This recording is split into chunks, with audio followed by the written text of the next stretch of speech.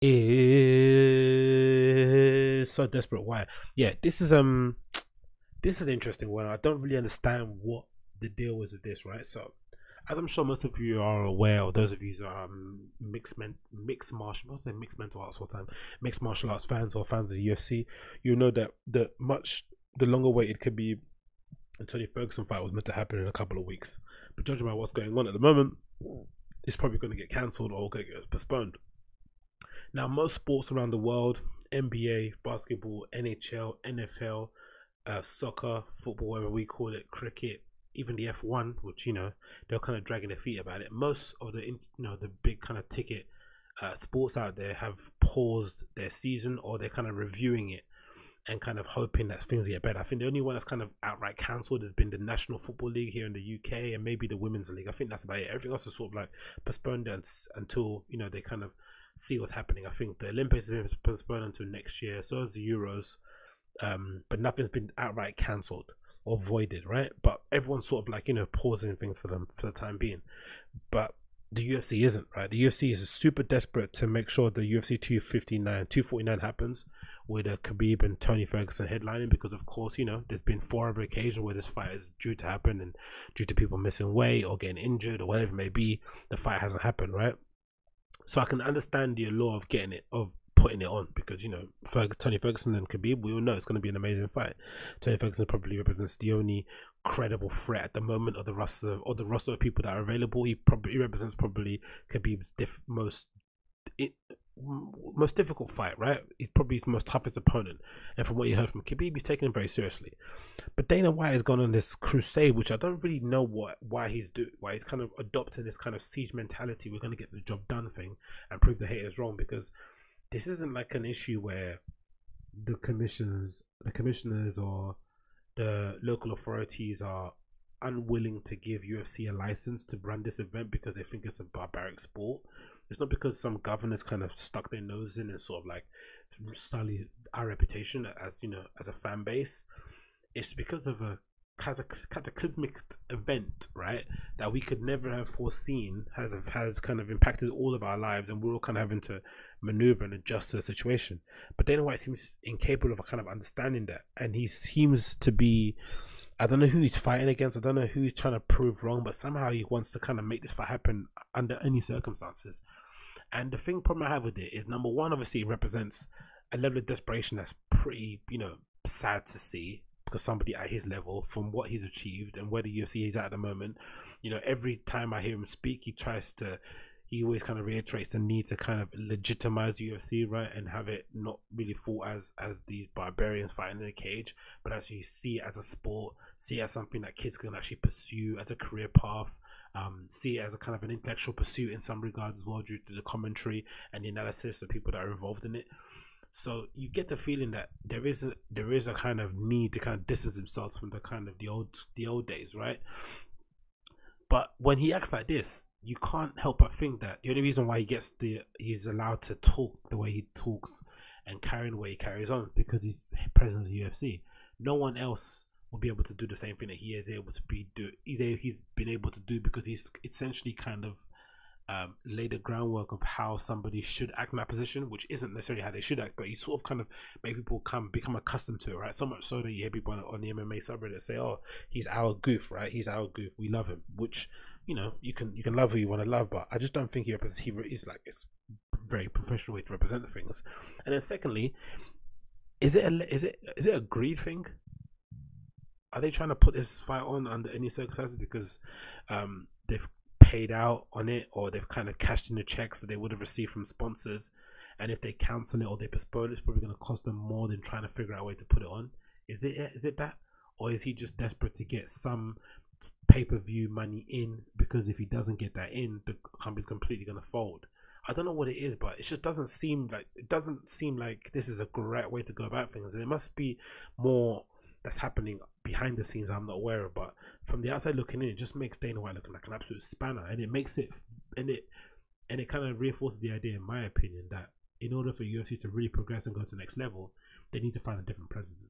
They need to, like, he's definitely taking it as far as he's taking it now, and you could definitely you can make a whole documentary about where he's taking the UFC from and where it's at the moment. But in order for it to kind of really go to the next level, it needs clear minded, long game, so I don't know, kind of like, chill people to kind of lead it. So it's not this, I don't know, fly by the seat of your pants sort of approach to it.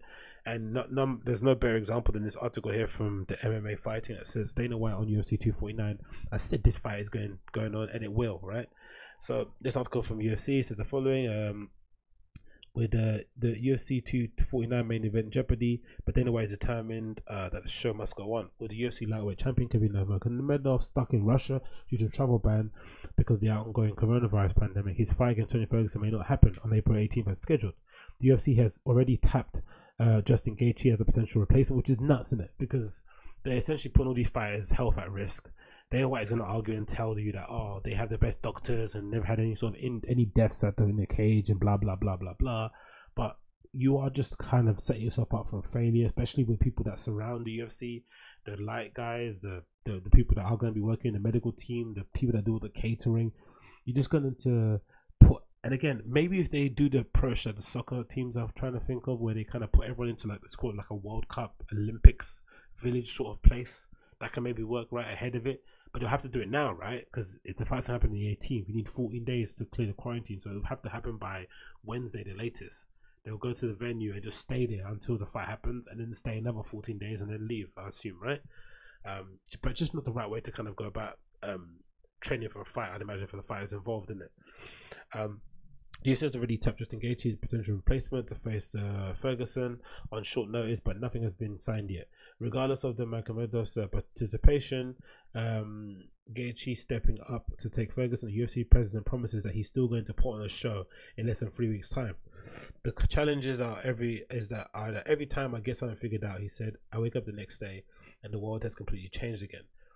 Everything that I worked hard on the day before, me and my crew, has now fallen apart. It literally just happened to us again today. I woke up today and Khabib is stuck in Russia. They just shut down all the travel in and out of Russia. But again, like a preparation, isn't it? If you knew you needed him in, you should have flew him into the place. I don't know, whatever. I woke up this morning and the whole fucking world changed again. So back to the drawing board, and we're figuring this right out now that we're speaking about it right now. As we're speaking about it right now, I have people working on this thing as we speak. Listen, I'm absolutely fucking relentless. And I said this fight is going on, and it will. I just don't understand the relentless nature of this. Why does this need to happen now? We've waited long enough. We're happy to wait another 6 months, a year to have this fight.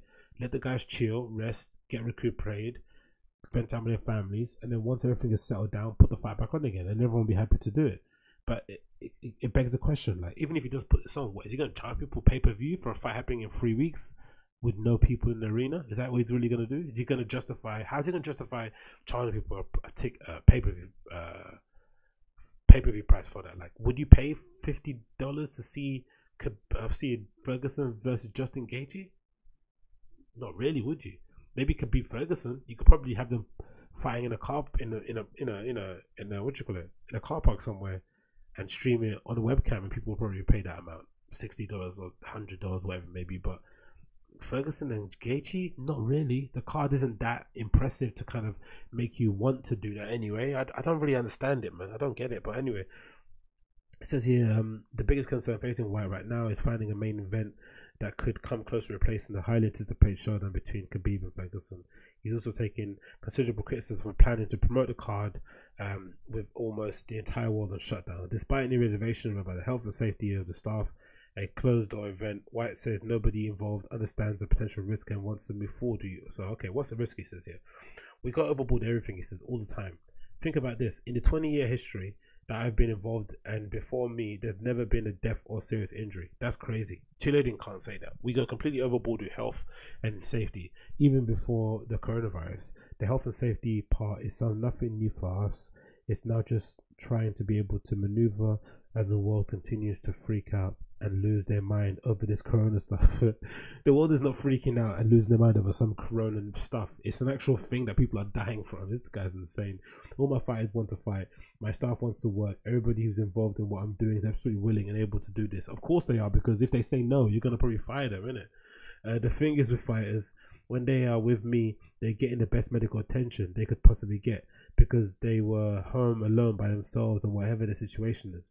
I've reached out to everybody, not just my employees that work for me, but my fighters too. If them or a loved one can become ill and needs me, I'm here. I'll do everything in my power to help and take care of them. Oh look, Dana White, Jesus Christ, right? They've given always the fight will go on. I just don't understand what the need is for it, man. I just don't understand it. It's a weird desperation. There probably is other things at play here. Maybe he's involved in the mob or something. I don't know, but not my business. But definitely, I don't know who's gonna watch it on the 18th. I'm probably not gonna pay the pay-per-view amount to watch it myself personally. I'll just catch the clips online later. But it's a sad state of affairs. I would have hoped they would have just postponed it and put the fight on for another time. People will be happy to wait. I know I'll be happy to wait anyway. But instead, he's kind of plowing through his things that just don't make sense. But anyway, what can you do?